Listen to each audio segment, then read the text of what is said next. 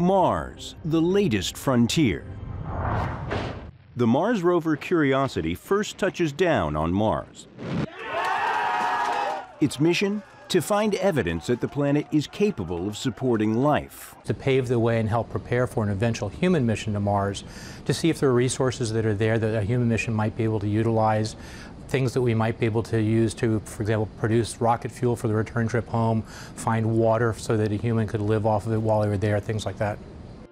Curiosity has found a great deal in the last 5 years, rounded pebbles that suggest an ancient river once flowed here, signs of lakes on the floor of a site astronomers have called Gale Crater, and after the lakes dried up, evidence of groundwater that left minerals behind.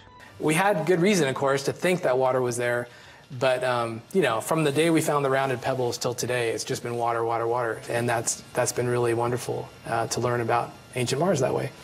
That suggests this spot on Mars was habitable for millions of years. It could have sustained life.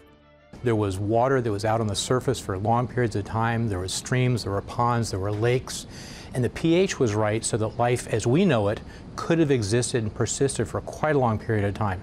Now, 3 billion years later, a thin atmosphere keeps Mars dry, cold, and apparently lifeless. Curiosity has driven just over 15 kilometers, drilled into many rocks, and captured more than 200,000 images of sands whipped by the winds into dunes, swirling dust devils, and even a few selfies. Its pictures are a preview, NASA says, for astronauts who will one day arrive in person on the Martian landscape. Hendren, Al Jazeera.